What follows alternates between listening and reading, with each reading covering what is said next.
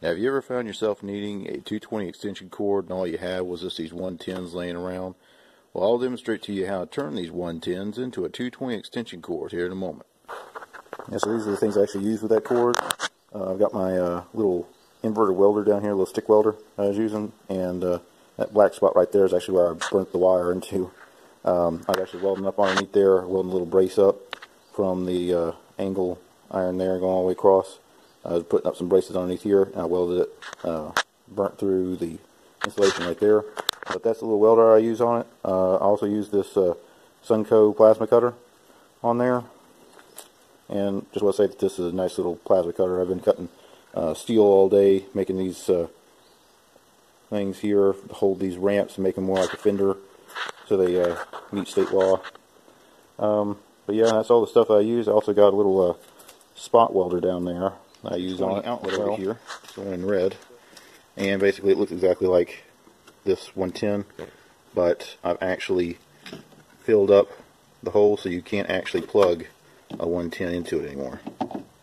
So somebody who's not used to my shop can't just come and stick a 110 in there. So I think they do sell them like this, but I just didn't have it, so I just went in with some epoxy and filled in those and opened up the one slot again. And it's never got hot on me, never started melting anything. I've got my actual 220 line coming up into this box.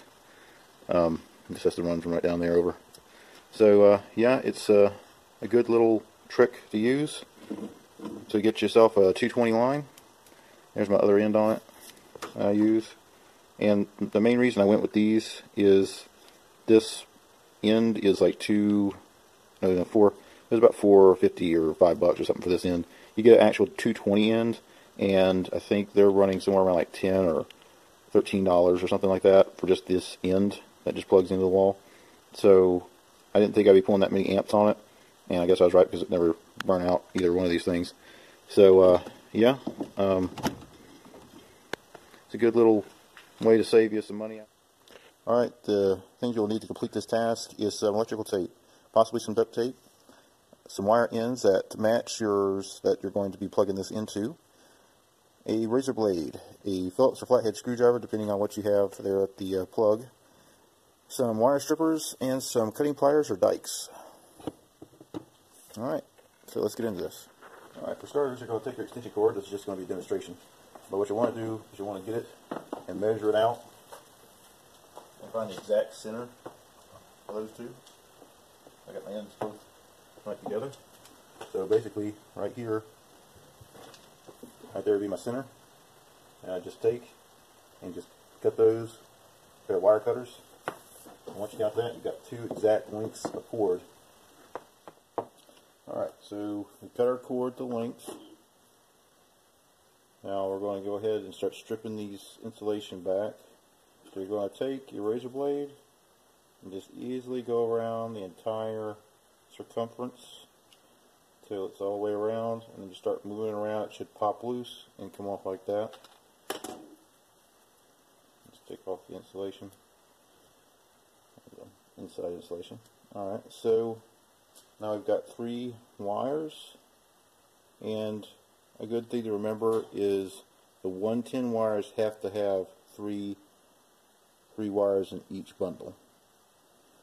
And all you're going to do is put green to green, white to white, and black to black. Pretty much like that right there. I'm just going to strip them back and tie them in.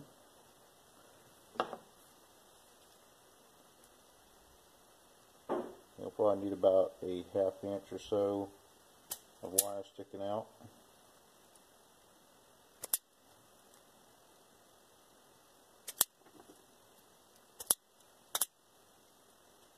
Okay. So we've got close to ½ inch. Then all you'll do, before you start twisting all your wires together, you'll want to take and disassemble your plug. This one is a slip over, so I'm going to have to take this off.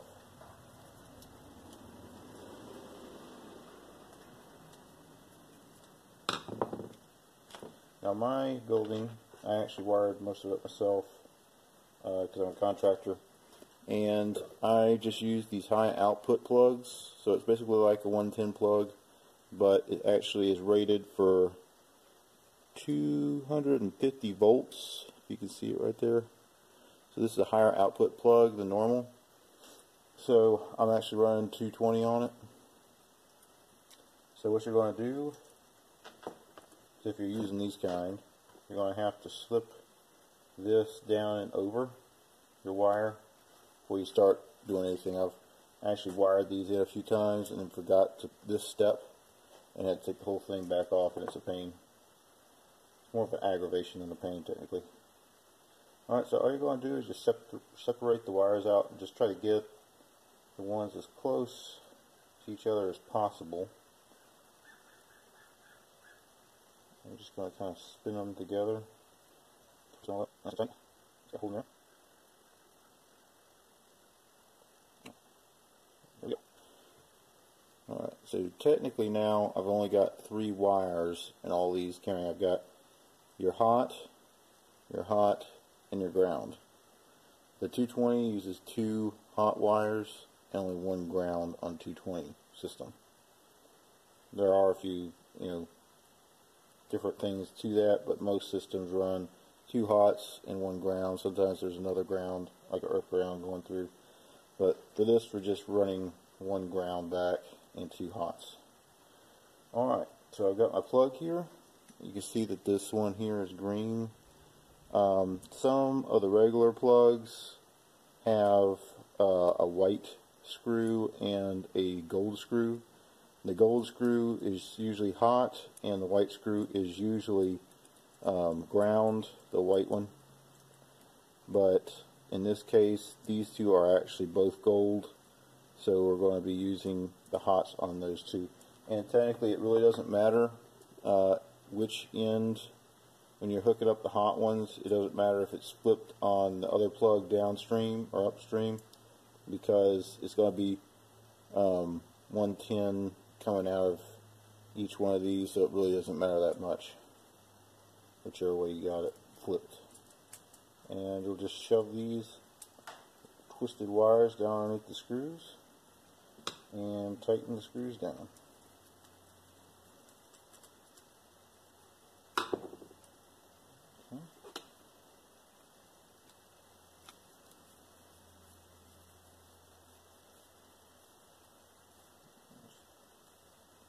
Put it down nice and snug. You want to squish that wire in there really good. Now this can also be used as how to wire up just regular ends onto a 110. You're doing the exact same thing, except the white is always going to be your ground, and the green is always your ground too.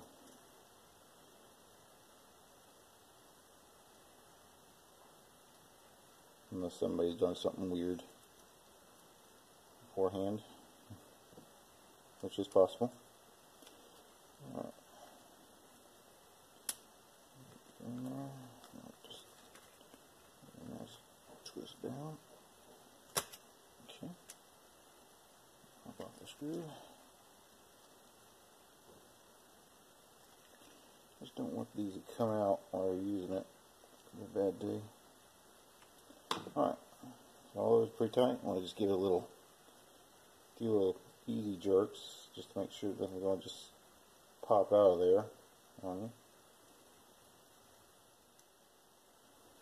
So that's what it should end up looking like if you're using this kind.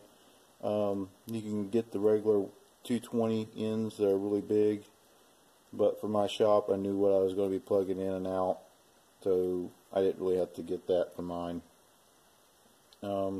Most welders and RVs are going to have the bigger one, so you'll actually have more room to work here, so that'll actually be better for you.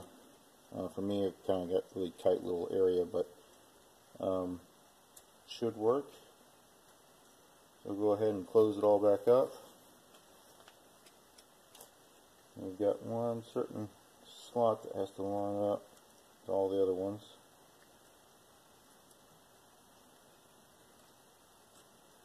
And then once you have it lined up, all these screws should just tighten all back down again.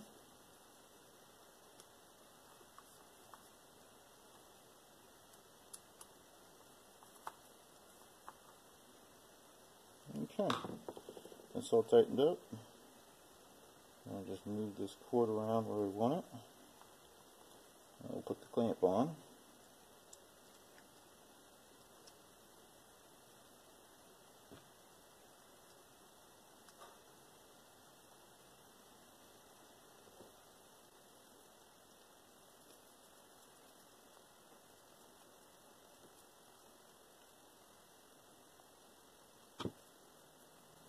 Alright, so there you go, ends on.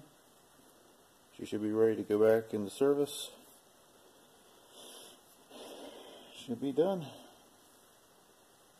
And you can wrap your whole wire with electrical tape just to keep it, but once you do that it's going to be very stiff. So you might want to just take some duct tape or some other type of tape.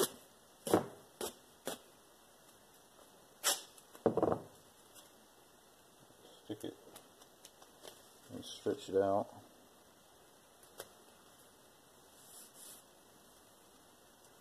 Stick it and wrap it around. Yep.